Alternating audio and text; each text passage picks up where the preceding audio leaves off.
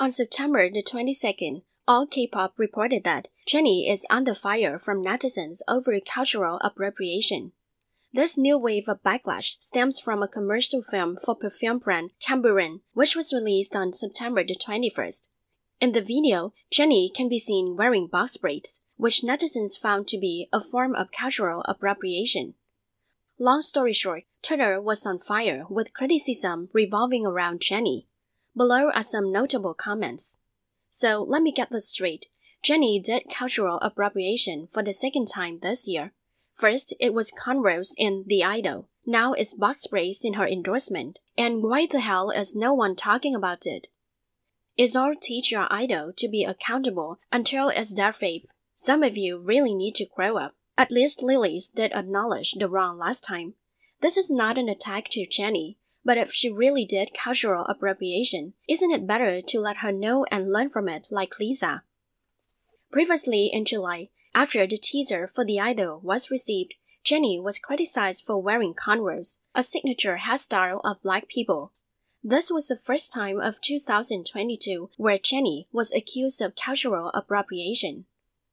According to KBIZoom, cornrows is a traditional hairstyle that African American women did everything they could to hold on to. It also recalled of a horrific time of slavery and a time where Black people was discriminated for their hairstyles and was forced to change to chemically straightened or pressed hair. Therefore, the hairstyle has a lot of history and significance behind it. Meanwhile, BlackPink Lisa also received criticisms for the similar reason after the release of her MV Money and apologized for her action in a fan meeting afterwards. She also admitted that she did not check everything carefully and emphasized that she did not mean to offend anyone.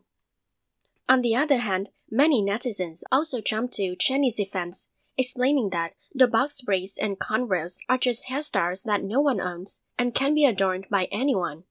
These people believe that many haters are just taking cultural appropriation as an excuse to throw shade on Jennie and defame her.